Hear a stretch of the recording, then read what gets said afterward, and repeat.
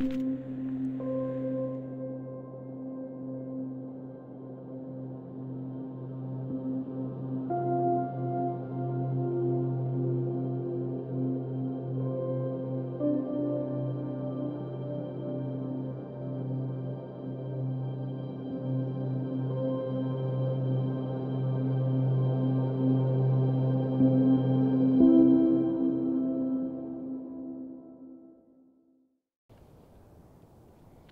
name is Tiffany Garner, and I love looking at and admiring mushrooms. I've been a long time hiker and nature lover, and within the last couple of years I really got into not only just photographing mushrooms but actually looking for edible ones. I'm currently doing an internship, an apprenticeship with Wildcraft Studio Schools, and then in the spring I will be a full-on forage instructor for Wildcraft Studios.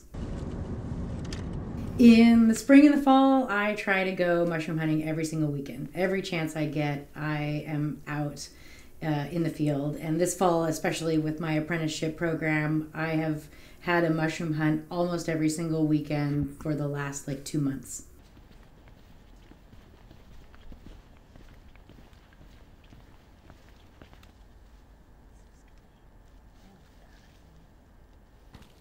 This is a fun one. It's called Xylaria, and it just grows it's all black, and then this is the spore-bearing surface. And sometimes if it's the right time, you can see a little tiny poof of spores. But I love this one just because it's super weird, and I love the name Xylaria. That is probably a Lactarius, and it's called a bird's nest fungi. Actually, the white fuzzy is another fungus taking over. It's parasitizing the original fungus. This might have been an amanita. In the fall, we get a lot of coral mushrooms. So all of that white stuff is the mycelium. I mean, there's just so many mushrooms that can be in one little square foot area. And even if you don't know exactly what they are, it just helps to start looking at them and getting your eyes used to seeing them and finding them. My name is Charlie Wicker. I recently discovered mushrooms and sort of a lot of health benefits related to them. I kind of don't do things halfway, so I went out and got myself some mushroom bricks and various powders to grow mushrooms in my house. I just wanted to see what it would be like to watch that happen, observe the speed in which things produce. So I have 4. They're mostly culinary, so they're all about tasting good and that kind of thing. Lion's mane is the one that's supposed to have a lot of benefits in terms of memory and recall, Alzheimer's related stuff. So that was intriguing for me because my short-term memory is terrible. And so the other 3, oyster mushrooms, which are just delicious, shiitake, which we all know, and then finally the chestnut mushroom. I've eaten shiitake in restaurants and New Seasons and all the fancy stores where you can buy organic, fresh produce and all that. And the mushrooms that I made were, I'd say, twice as good as the best mushrooms I've ever had. There's a term in the mushroom world called pick shaming, and that's where people will say, hey man, why'd you pick that mushroom if you're not going to eat it? And they're implying that it's somehow bad for the environment or somehow bad for the mushroom to do that, but it's not. The roots of the mushroom are called the mycelial network, and that is just in the ground. It's everywhere. Oftentimes people will compare it to an apple tree. So the tree is the mycelial network, and then the mushroom is the fruit, is the apple off the tree. And by picking the apple, you're not harming the tree. And in fact, it's important to pick mushrooms because you need to get a good look at them. You can't ID a mushroom unless you can see the underside of it. And sometimes you need to see what the stem looks like. Sometimes the stem changes color, and that's part of the ID factor of the mushroom. And it's good to smell them, get really close to them and smell them, or take them home and study them. So it's totally okay to pick a mushroom. Also, it's not, even if it was a poisonous mushroom, it's not going to seep through your skin. You're totally fine to touch mushrooms. Just wash your hands when you get home. I've grabbed a few powders from a local place that sources very high-end mushroom powders. So they extract using water and alcohol, and I don't know how that magic happens, but at the end of it, you got a concentrated dose of whatever that mushroom is. They're related to high energy and vitality, that kind of thing. So those are, and they taste terrible. You want to have those blended into something delicious. I find that chocolate is an excellent medium. So using basically making like a drinking chocolate or like a hot chocolate sort of deal would be just the, it's a great way to make it so that's a little bit hidden and get the health benefits from it. These things are kind of like very low risk. You're not going to cause harm to your liver or anything like that. It's fun to see what it does, and I always need more energy. I've got stuff to do, and I could stand to always have more brain power. When I want to go to sleep, I want to sleep, so I'd sleep more deeply. All the things that make life richer, I want to have those things. The best way to prepare actually most mushrooms is to dry saute them. You cut them up and you put them in a dry skillet, no oil, and you cook them down so they release their moisture first. And as soon as you'll see, like, it starts bubbling up, some of them have a lot of water in them. And so you started with this dry pan and suddenly have a bunch of water in your pan, and you just let that cook off. And as soon as they look like they're going to maybe start sticking to the pan, that's when you would add your fat or your butter or your oil and then garlic.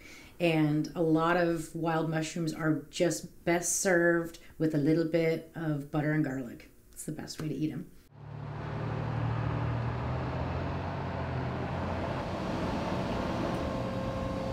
My name is Dan Grill. I'm the executive chef of Screen Door Restaurant. Right now, we're showing you how to cook chanterelle mushrooms. Just thyme, butter, and salt. Nothing much, nothing to it, because you don't want to. Again, you're just not trying to mask what's delicious. I ask like 5 times before I eat a mushroom. I would pick mushrooms, take pictures of the mushrooms, all the angles of the mushroom, not just the top, take a picture of it in the ground, take a picture of it in your hand, the top, the bottom, and I would send it out to like my 3 top mushroom people that I trust. And even then, when they all gave me the go-ahead, yep, that is what it is, I still didn't eat it the first couple of times. Honestly, a lot of people get sick off of mushrooms not because they picked the wrong one, but because they've eaten too much of it. Some of our bodies are just not used to eating these foraged foods. And then also you have to remember you're cooking it with butter, and it's really delicious. And so oftentimes people have upset stomach, but it's simply because they ate too much butter. And another hot tip is to save one of those mushrooms. Don't cook it, leave it in the fridge. And if you do have some kind of weird stomach reaction, you have a mushroom to show the doctor, like, this is what I ate, instead of trying to describe it. The fear of getting it wrong is very high, and the chances of eating a poisonous mushroom is really not that high. There are plants, people will go foraging for berries and take risks there, but in the same world of mushrooms, people are afraid. So for some reason, mushrooms have a greater kind of fear coefficient. That said, I wouldn't mess around with anything you're not completely sure about. Mushroom hunters, when they're looking for edible mushrooms and they find a spot, that is secret. Like my chanterelle spot, we found that just by doing research, figuring out what elevation the mushrooms were going to be at possibly, and then literally driving around at that elevation. I had my map open, and when I saw like a green, like nature area, you just go in and look around, and that's how we found our chanterelle spot, and that is top secret. We don't tell anybody where it's at. Old guy. This is what a lot of them are looking like these days. It's getting pretty towards the end of the season, so he's getting a little moldy, which is funny because that's another fungus growing on the fungus. So that's always kind of interesting, but makes it a little difficult to like ID them. It's just so exciting when you start seeing mushrooms on the forest floor. It's a total game changer. One of my favorite parts about leading mushroom forages is when there's people in the class that have never, ever gone mushroom hunting. And as soon as you get them out there and start pointing out the mushrooms, just to watch their faces go, whoa, I had no idea there were so many out here, and like, oh, they're there, and it's really exciting. It's like the forest floor is suddenly unveiled and they can see so much. It gives you a huge appreciation for what's out there. Mushrooms are so important to me because it gets me outside, it gives me a reason to go outside and get into nature, and I really love being able to see the seasons change, and it gives you an appreciation for the little tiny things out there, and a reminder that those green spaces we have, like Forest Park, like they are a treasure. In this ever-growing city with all of these huge apartment complexes coming up, it's so important to keep those sacred green spaces so that everybody can enjoy them.